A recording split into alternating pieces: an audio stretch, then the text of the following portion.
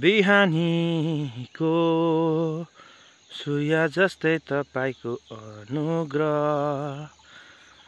फर्किआयो जीवनमा।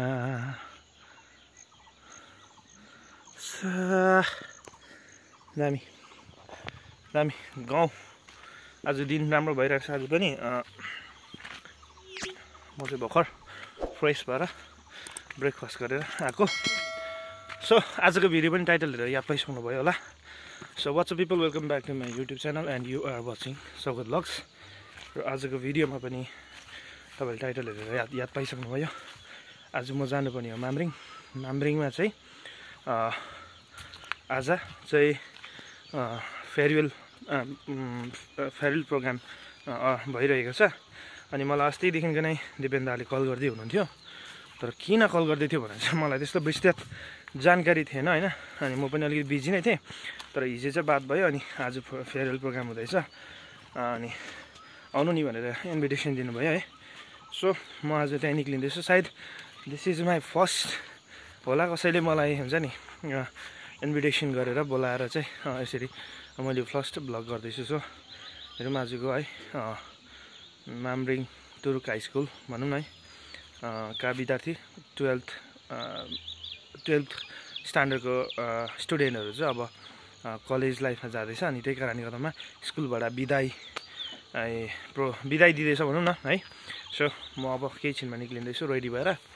दिन दामी भइरहेको छ। अनि यस बेसी नै भयो होला मोटो ब्लग। आज मोटो ब्लग गरिँदैन, म बाइकमै जान्छु तर मोटो ब्लग गर्दैन। तपाईँलाई सिधै बाटोतिर भेट्दै बात गर्दै मामरिङमा भेट्नु है त, भेट्ने छु है त। सो या निक्लेँ अब म चाहिँ। ठिकै छ, क्लोप्स लगाइदिउँ मैले पर्दैन होला। सो अब चाहिँ म निक्लेँ। आई थिङ्क 1 घन्टामा पुग्छु होला म मामरिङ। बिस्तारै जानु पऱ्यो होइन। अनि सो त्यहाँबाट चाहिँ फर्किने। सो सिधा गएर मामरिङमा भेट्ने है त। सो अहिले म चाहिँ महानदी माथि आइपुगेको छु नि। यहाँबाट चाहिँ यस्तो देखिन्छ।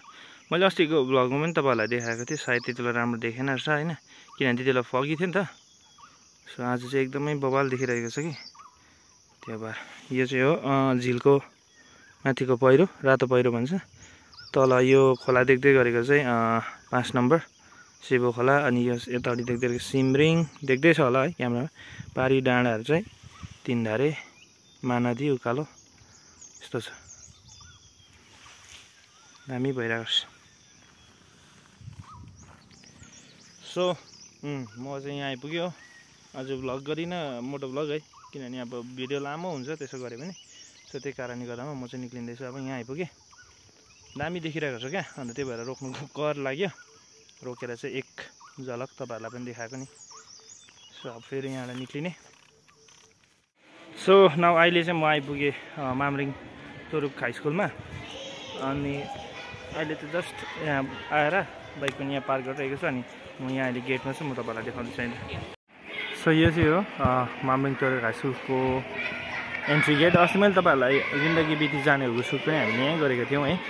एकदमै असल ढङ्गमा असल साथ सुटिङ कम्प्लिट पनि भयो भनौँ न है। र अहिले चाहिँ म भित्र पस्दैछु। अनि दिपेन्द्र साइड हुनुहुन्छ भनेर न स्कुलमा स्टुडेन्ट। अनि यो हुन्छ नि स्कुल चाहिँ अचम्मै राम्रो छ क्या, एकदम दामी। उस्तोले हुन्छ गभर्मेन्ट हाई स्कुल भनेर चाहिँ चिनिँदैन क्या, त्यस्तो बनाइदिएको छ स्कुललाई चाहिँ। सो अहिले चाहिँ एसेम्ब्ली लाग्दैछ स्कुलको। अनि म अलिक छिटो भएछ, तर म ठिकै छ, छिटो छ। किन भन्दाखेरि उता पानी पर्ला जस्तो हुन्छ दिन अहिले त होइन। अनि त्यही कारणले गर्दामा पानी परिहाल्यो भने बिचुक हुन्छ भनेर चाहिँ म चाहिँ घरबाट छिटै निक्ल्यौँ। सो दिपेन्द्रलाई पर्खिँदैछौँ। गरम पुरा रहेछ यहाँ चाहिँ, घाम लागिरहेको छ। एकदम लोकेसनहरू दामी छ क्या यहाँ चाहिँ। Thank you. Ready for school song. Ready, 1, 2, 3, 4.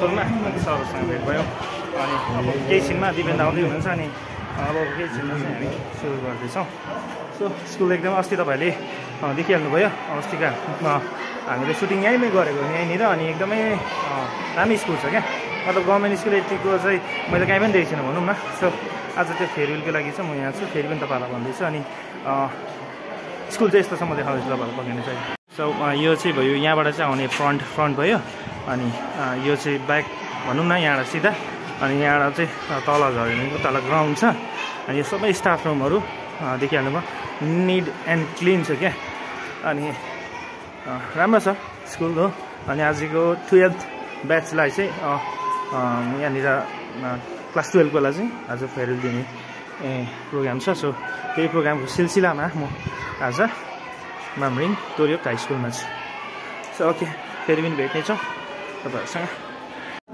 Practice हुँदैछ सरहरूको लाइभ आजको प्रोग्रामको लागि चाहिँ प्र्याक्टिस हुँदैछ सरहरूबाट स्टुडेन्टहरूलाई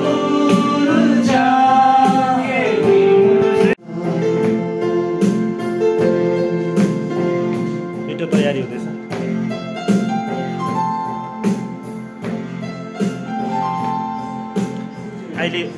अहिले सुनिहाल्यो भनेदेखि अहिले उयो हुन्छ अहिले पेन्डिङमा राख्नुपर्छ अहिले दामी हुन्छ प्रोग्राममा दिपेन्द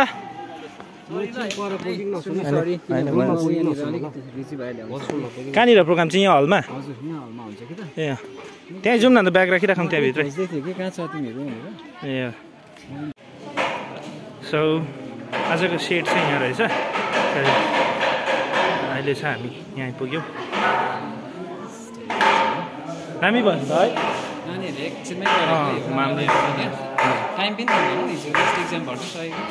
दामी भएछ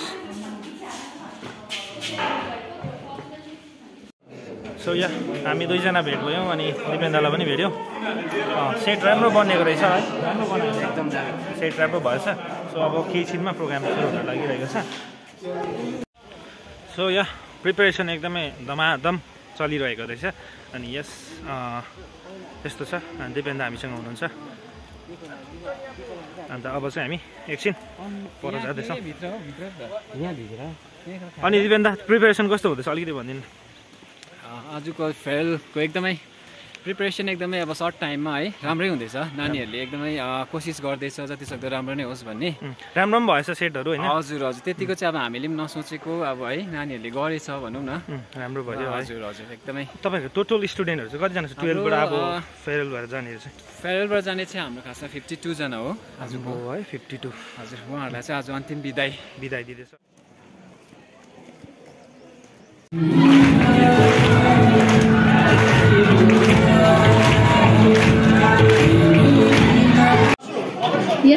यसर्थ यस विदाई समारोहका फेरि पनि यो गीतपछि दीक्षाले छात्रहरूलाई ग्रुप डान्सको निम्ति रेडी भएर मञ्च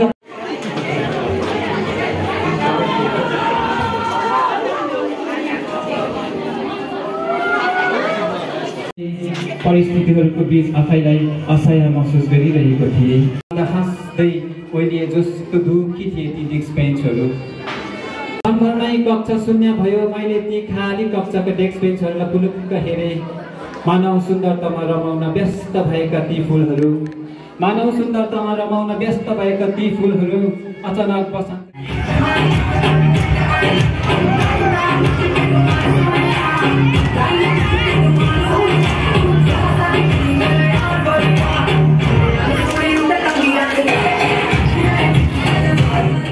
उच्चतर माध्यमिक विद्यालय त्यही स्थानमा रहिरहेको हुन्छ कति रुन्छ होला त्यो बर्खामा भिज्दा कति घाममा डढेर सो अहिले चाहिँ भित्र प्रोग्राम भइरहेको छ धमाधम म चाहिँ बाहिर निक्लिरहेको छु एकछिन अब भित्र साउन्ड बेसी भएकोले गर्दामा घरि चाहिँ सुनेन क्या सो स्टुडेन्टहरूले एकदमै राम्रो नृत्य दिइराख्नु भएको छ होइन अनि सरहरूले विशेष गरी राम्रो राम्रो शब्दहरू कविताबाट आशीर्वादको उयोहरू डेडिकेट गरिरहेको छ र म चाहिँ फोटो पनि खिच्दैछु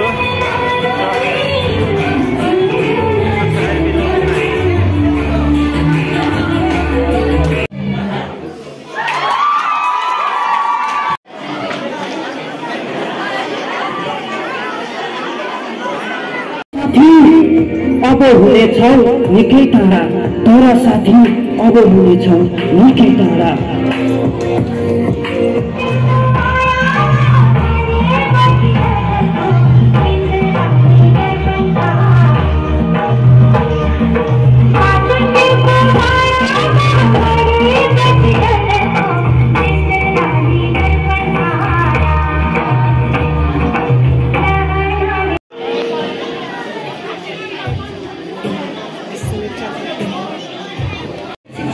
तिमीहरूलाई क्लास 12 को नानीहरू यो चाहिँ आजको तिमीहरूको दिन अन्तिम क्षण अथवा अन्तिम दिन यहाँनिर हामीले तिमीहरूलाई सानो गीत 2वटा फ्युजन राखेर चाहिँ तिमीहरूलाई डेडिकेट गर्दैछौँ।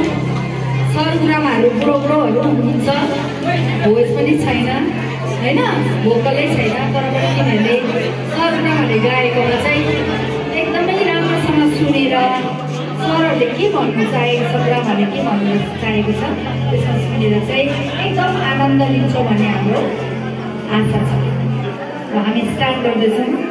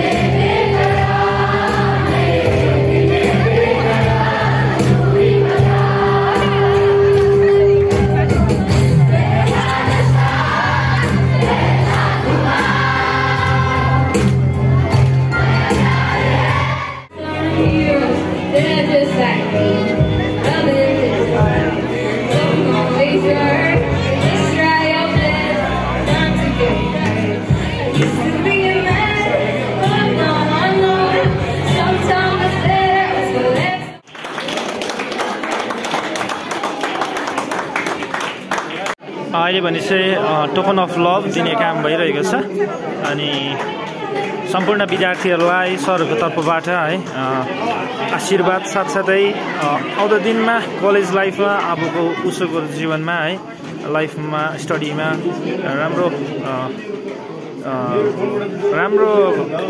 पढाइ गर्ने शुभकामना दिँदै आशीर्वाद दिँदै टोकन अफ लभ प्रदान गरिसकेका छन्। को निम्ति पठन गर्नको निम्ति सञ्जिला मिसलाई म यहाँबाट अनुरोध गर्दैछु।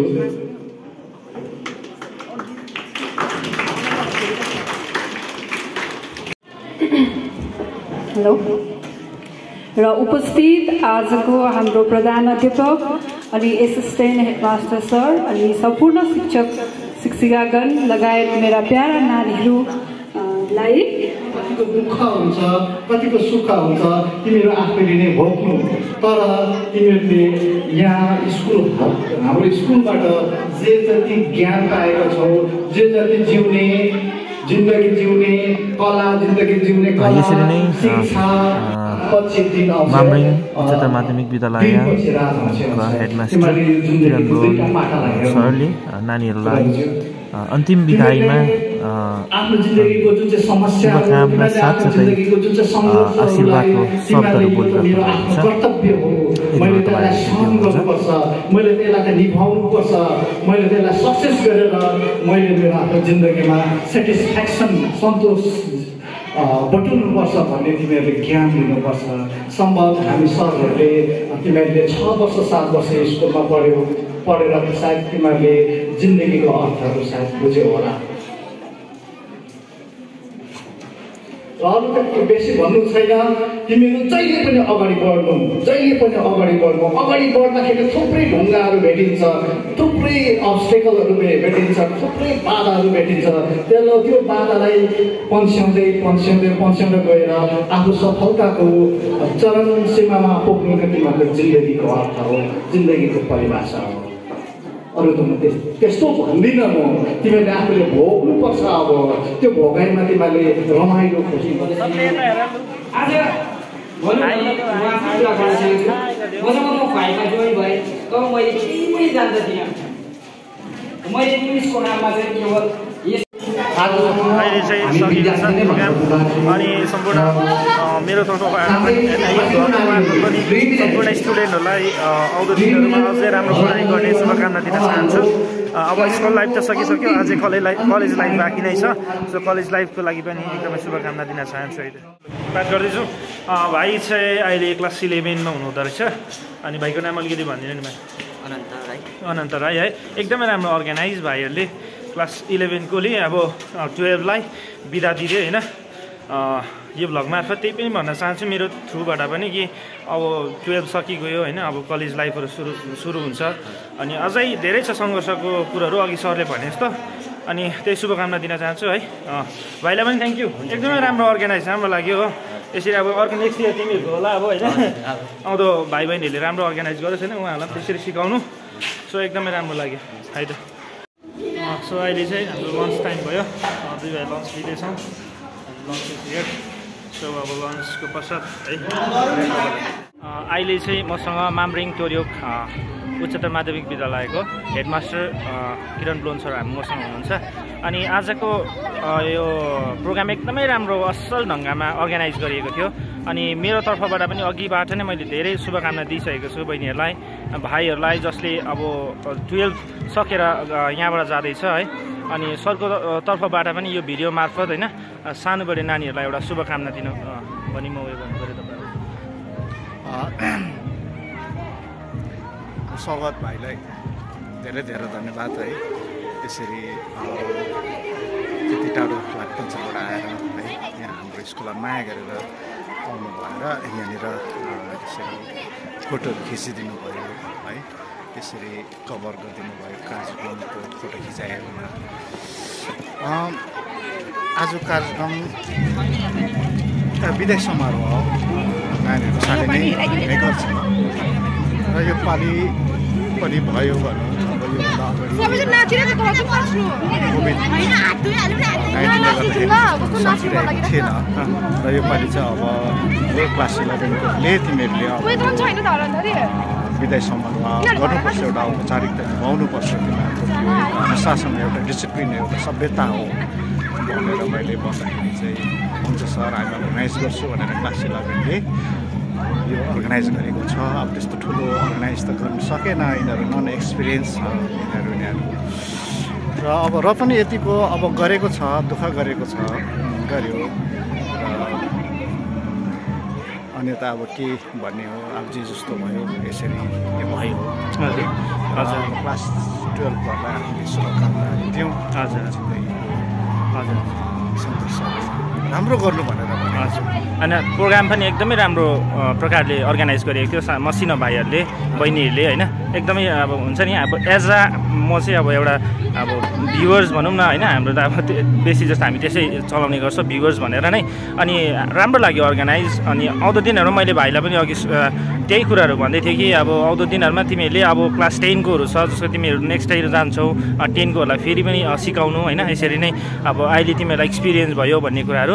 अनि यसरी चाहिँ अहिले चाहिँ सिक्ने क्रम हो, मलाई चाहिँ त्यस्तो लाग्छ। स्टुडेन्ट लाइफमा चाहिँ शिक्षाको क्षेत्रमा मात्रै सिक्ने क्रम होइन, तर धेरैवटा कुरोहरू पनि सिक्ने क्रम। जस्तै आज अब क्लास 11को भाइहरूले अर्गनाइज गर्यो यो, अनि अर्गनाइज गर्न के भएन के कता के भन्ने कुराहरू सिक्ने पनि एउटा मौका भयो भाइ बहिनीहरूलाई होइन।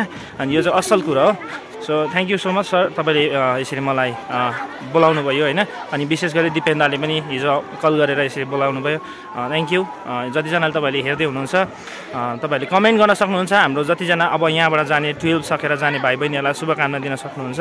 So thank you. सो अन्तमा तपाईँहरूलाई यो भिडियो अन्तमा राख्नुभन्दा अघि म भाइ मसँग छ, के भन्ने नाम त भाइको? आलोक राई भाइ मसँग छ। अनि भाइले चाहिँ मामरिङ तोर्योक हाई स्कुलसम्म मात्रै सीमित नराखेर होइन, स्कुल छोडेर जाँदा स्कुललाई चाहिँ स्टेट लेभलसम्म रिप्रेजेन्ट गरेको छ। अनि त्यो चाहिँ के कुरामा रिप्रेजेन्ट गरेको छ भनिकन भाइले स्वयं बताउनु हुनेछ, अलिकति बताइदिनु। पहिला चाहिँ हामी फर्स्ट सालै पछि एउटा साइन्स एक्जिबिसन हुने गर्थ्यो। अन्त हामी 2019मा खरसाङ कलेजमा ब्लक लेभलको म्युनिसिपालिटी लेभलको भएको थियो एउटा कम्पिटिसन साइन्स फेयरको। अनि त्यहाँनिर हामी स्कुलबाट हामी 4 जना गएका थियौँ। अनि हामीले त्यहाँ गएर थुप्रो अरूहरू पनि कतिजना आएका थिए, तिनीहरूले पनि राम्रो राम्रो प्रदर्शन गरे र हामीले पनि मजाले गऱ्यौँ। अनि त्यहाँनिर हामीले पहिलो स्थान ग्रहण गऱ्यौँ। अनि त्यसपछि त्यहाँनिर हामीले जितेर त्यसपछि फेरि 2019मा नै दार्जिलिङको एनपी कलेजमा त्यहाँनिर भएको थियो district level science fair project भएको थियो। त्यति बेला पनि हामीले एउटा प्रोजेक्ट लिएर हामी 4 जनै गएको थियौँ। हामी कतिजना टिचर्सहरू पनि जानुभएको थियो। अनि हामीले हाम्रो स्कुललाई रिप्रेजेन्ट गरेर गएका थियौँ। अनि त्यहाँनिर पनि थुप्रो मजाको त्यहाँनिर पनि लामो त्यहाँनिर निकै बेरसम्म त्यो एक्जिबिसन चल्यो र कम्पिटिसन पनि एकदमै कडाकडी भएको थियो है। मजाको टक्करहरू दिनेहरू पनि थियो र तिनीहरूसँग पनि धेरै कुराहरू सिक्न पाइयो र तिनीहरूले पनि कतिवटा कुरो सेयर गर्यो, हामीले पनि गऱ्यौँ।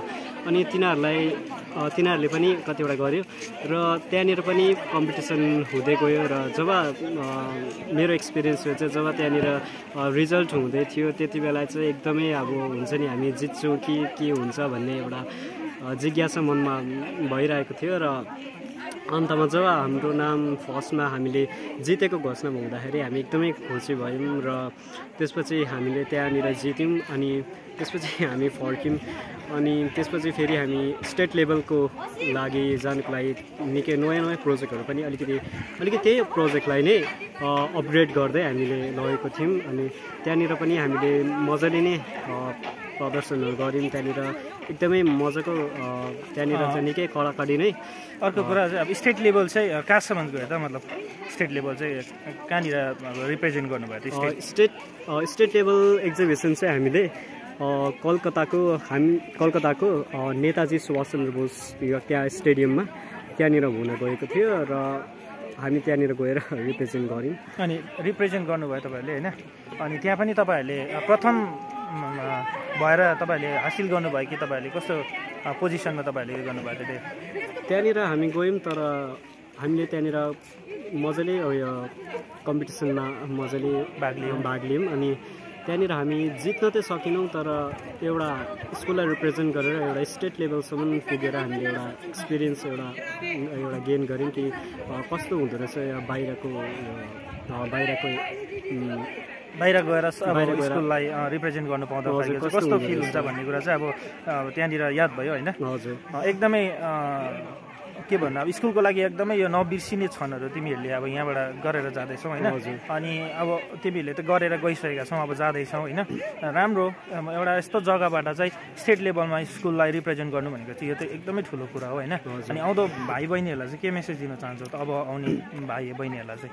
भाइ बहिनीहरूलाई चाहिँ म के भन्न चाहन्छु भन्दाखेरि अब सबैकोमा आफ्नो कलाकृतिहरू हुन्छ, आफ्नोमा केही प्रतिभाहरू हुन्छ र तिनीहरूलाई चाहिँ म के भन्न चाहन्छु भन्दाखेरि चाहिँ आफ्नोमा जे कला छ त्यसलाई चाहिँ लुकाएर चाहिँ नराख्ने र तिनीहरूलाई जे गर्नु सक्छौ तिनीहरूलाई त्यसलाई लिएर अगाडि बढेर चाहिँ त्यसलाई नै लिएर काम गऱ्यो भने चाहिँ मैले एक्सपिरियन्स गरेको पहिला म जे थिएँ र पहिला मैले जे गर्थेँ पहिला यसरी साइन्स एक्जिबिसनतिर त्यो पब्लिक स्पिकिङहरू भन्ने जुन चाहिँ हुन्छ हो तिनीहरूतिर म एकदमै त्यस्तो मलाई अनकम्फर्टेबल फिल हुन्थ्यो र उहाँहरूलाई अब आउने स्टुडेन्टहरूलाई चाहिँ म स्टुडेन्ट अनि अरू जो पनि हुनुहुन्छ सानो भाइ बहिनीहरूलाई म के भन्न चाहन्छु भन्दाखेरि चाहिँ तिमीहरूले जति पनि आफ्नो लाइफमा जे पनि गर्न चाहन्छौ जे पनि गर्नु तिमी जेमा तिम्रो प्रतिभा छ त्यसलाई लिएर चाहिँ अगाडि बढाऊ र त्यसलाई अब म गर्नु सक्छु कि सक्दिनँ म त सक्दिनँ होला भनेर यसरी चाहिँ नबस। यसरी बस्यो भने भित्रभित्र तिमी गिल्ट फिल गर्छौ अन्त कसैले त्यो गरेको देख्दाखेरि म पनि यस्तो गर्ने हुनु नि भन्ने लाग्दो रहेछ, त्यो मेरो एक्सपिरियन्स है। अन्त त्यसरी बिस्तारै अलिअलि गर्दै हुन त यो छिटै भइहाल्ने कुरो होइन, अलिअलि गर्दै बिस्तारै पब्लिक स्पिकिङतिर जेमा पनि तिमीलाई डर लाग्छ गर्नु त्यसलाई अघि बढाउँदै त्यसलाई नै बिस्तारै गर्दै तिमी त्यसमा अलिकति महारत हासिल गर्नेछौ र धन्यवाद। ठिकै छ, थ्याङ्क यू भाइलाई पनि यो मेसेजको लागि। म पनि त्यही भन्न चाहन्छु भिडियोको मार्फत होइन, जसरी भाइहरूले स्कुललाई रिप्रेजेन्ट गर्यो अब मलाई चाहिँ यस्तो लाग्छ कि नट ओन्ली स्कुलको मात्रै त्यहाँनिर रिप्रेजेन्ट भयो जस्तो, तर यो ठाउँको लागि पनि, यो जमिन, यो भूमिको लागि पनि एउटा अब होइन ब्लेस्ड भयो नि त। किन भन्दाखेरि अब यस्तो ठाउँबाट स्टेट लेभलमा रिप्रेजेन्ट गर्नु भनेको चाहिँ ठुलै कुरो हो। अनि अब जाँदैछौँ होइन, अब स्कुल छोडेर। मेरोबाट त्यही शुभकामना दिन चाहन्छु तिमीलाई पनि आउँदो दिनहरूमा अझै कलेज लाइफमा पनि अब धेरै आफ्नो जसरी अहिले स्कुललाई रिप्रेजेन्ट गर्यो होइन, त्यसरी नै आफूले अझै यो कुरामा अगाडि बढेर अझै सिकेर अझै योभन्दा अझै माथिको कुरोहरू गर्ने शुभकामना म तिमीलाई दिँदछु। Thank you.